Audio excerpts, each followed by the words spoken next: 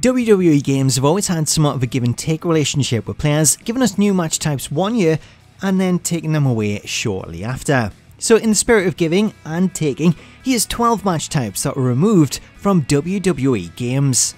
Number 1. The Parking Lot Brawl.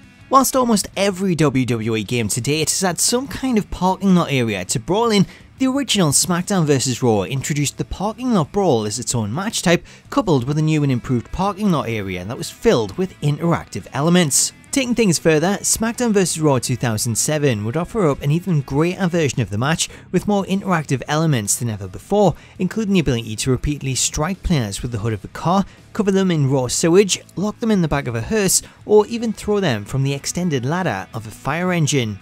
Number 2. The Buried Alive Match. First introduced in SmackDown vs Raw 2006, the Buried Alive match was a new take on the Casket Match, which was first introduced in SmackDown 2. However, this time, rather than having the casket at ringside, the casket was placed on a giant mound of dirt to the side of the entranceway, where it featured its own grave. Much like the original Casket Match, players would have to Irish whip or drag their opponent over to the casket and then force them inside using a new minigame which required players to repeatedly press the controller's face buttons. Successfully completing this minigame would see your opponent thrown into the casket, where they'd get one chance to escape if they were able to stop the blue bar in the correct area when closing the lid. If they were successful in stopping the ball correctly, then this would see the player stick out the hand to stop the lid from closing. However, if they weren't, then this would see the lid close and the referee call for the bell. The match also offered up a special finisher option that would allow players to win the match using a stored finisher and an active finisher, as whipping your opponent towards the casket and pressing the finisher button would set up this match-ending powerbomb. The match also included this special post-match cutscene, which seen a digger used to pour dirt over the casket, making this more of a traditional Buried Alive match than a casket match. Number 3. Special Guest Referee and Double Special Guest Referee. The Special Guest Referee match has long been a favourite, as it has always made for some great moments when playing with friends and deciding to screw them over, so much so that it's still baffling as to why this match type was never brought back. Taking on the role of the referee, players could call the action as any of the in-game superstars, as well as created characters with options to count pinfalls, countouts, or call for the bell during submissions. Rather than call matches straight down the middle, players could freely decide how they wanted to call the action themselves by controlling the speed of the referee's count, which allowed them to screw people over with a fast count, or by taking an eternity to start counting and going as slow as possible. Doubling down on the fun, WWF SmackDown 2 introduced a 2-referee match that seen 2 officials calling the match at the same time, with this match making for even greater moments as the 2 referees would battle each other, break up pinfalls, submissions, and they did everything that they could to give their guy an advantage. Number 4. The I Quit Match. The I Quit Match made its debut in the series in the very first SmackDown game in 1999, where it remained a part of the series for several years before being removed. In the first iteration of the match, players would face off in a Falls Count Anywhere no DQ match that featured a microphone at ringside, which could not only be used as a weapon, but you could also use it to ask your opponent if they quit instead of going for a regular pinfall. This version of the match remained in the series up until SmackDown Here Comes the Pain, before later returning to the series in WWE 13, where it took centre stage in the game's Attitude Era mode as players recreated the famous I Quit match between Mankind and The Rock at King of the Ring.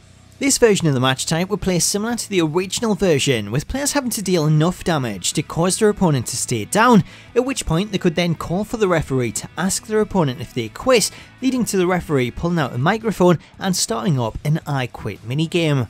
In order to escape, players had to stop the moving icon in the highlighted area, which would allow them to get back to their feet. However, making that task a little bit harder, the opposing player could intimidate their opponent by taunting, which would cause the icons to shake frantically. Number 5. The Inferno Match. Introduced in SmackDown vs Raw 2009, the Inferno Match would see the ring surrounded by fire, with the flames getting higher and higher after every move. In order to win the match, players would have to increase the temperature by performing moves, with each move causing the on-screen heat bar to increase. Once the meter reached a sweat-inducing 300 degrees, players had to drag their opponent over to the ropes, where they'd either fight back or be thrown to the outside, with this depending on how much damage had been dealt. After throwing your opponent out of the ring, a new victory cutscene would play, showing the opponent on fire, with this cutscene remaining in the game until the match type was removed in WWE 2K15. However, only SmackDown vs Raw 2009 would see the player actually set on fire. Number 6. The Championship Scramble. Without a doubt, one of the most entertaining match types featured in the series was the Championship Scramble match, which was introduced in SmackDown vs Raw 2010. This match type would feature a 10-minute time limit, with 2 superstars starting out in the ring and a new superstar joining the match every 2 minutes. During the course of the match, players could score a pinfall or a submission to become the interim champion, with the interim champion at the end of the match being crowned the actual champion. The coolest thing about this match was that players didn't have to pin or submit the player who was that interim champion, as they could score a pinfall against any of the players in the match, meaning you could have multiple pinfalls going on at the same time and the interim champion losing the match without being pinned. These rules and the fact that the match was a no DQ match made for a lot of frantic action and a ton of fun, with the championship capable of changing hands multiple times in close succession. Number 7. The Lumberjack Match. Making its debut in SmackDown Shut Your Mouth, the Lumberjack Match was a pretty simple match type that seen 2 players battling out in the ring, with 4 lumberjacks patrolling the ringside area.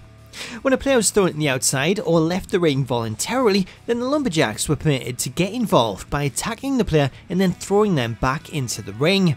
Rather than being impartial, when picking the lumberjacks, players could select up to 2 lumberjacks to side with each player, with those lumberjacks then targeting only their opposition. Because of this, should you stand too close to the ropes on the side of the ring that your opponent's lumberjack is, then this would see them grab you by the foot for a distraction or jump up onto the apron and perform a hangman on the top rope. Number 8. The Casket Match. Whilst we've already covered the Buried Alive match, which occasionally seen a casket involved, WWF SmackDown 2 featured the Casket Match as its own unique match type, in which a casket was placed at ringside. Rather than being stuck in a static position like the caskets in the Buried Alive match, the casket in the Casket Match was free to be picked up and carried around like a table, or even used as a weapon. To win the match, players had to Irish whip their opponent towards the casket, which would cause them to flip over and fall in. If the player in the casket had only taken a little damage, then this would see them cling to the outside and try to escape as the opposing player kicked away at them to try and close the lid. Alternately, if the player falling into the casket had already taken a lot of damage, then the casket would close immediately upon falling in. The awkward thing about this is that players could fall into the casket themselves if they accidentally ran into it, which again, if they'd taken enough damage, then the casket would close and they'd lose the match. Number 9. The Bar Room Brawl. Similar to the Parking Lot Brawl, SmackDown vs Raw 2006 introduced a new brawl match, the Bar Room Brawl. Much like the Parking Lot Brawl, which featured numerous interactive elements, the Bar Room Brawl was set up in the same manner, and it allowed players to interact with almost everything they could see. For example, players could throw their opponent into the pool table, use the pool cues as weapons, and even put each other through the table itself. Other elements included interactions with the jukebox, the neon signs, shelves full of bottles, and even sliding your opponent along the bar itself. Plus, there was also an awesome interaction with the basketball trainer that sees the player shooting hoops. Number 10. The Ultimate Submission Match. If there was ever a match type that I was to say I was glad to see removed, then arguably this one is the one. The Ultimate Submission Match took the standard submission match and then mixed that with an Iron Man match to create a grueling new match type in which the winner is the person to submit their opponent the most in the given time. Number 11. The Bra and Panties Match. The infamous Bra and Panties match was first seen in SmackDown Here Comes the Pain, where it pitted 2 divas against each other, with the winner being the first person to disrobe their opponent. The mechanic behind the game mode was pretty much identical to the mechanic used for a submission, with players having to repeatedly press any button to force the icon into the red. Number 12. The Fulfill Your Fantasy Match.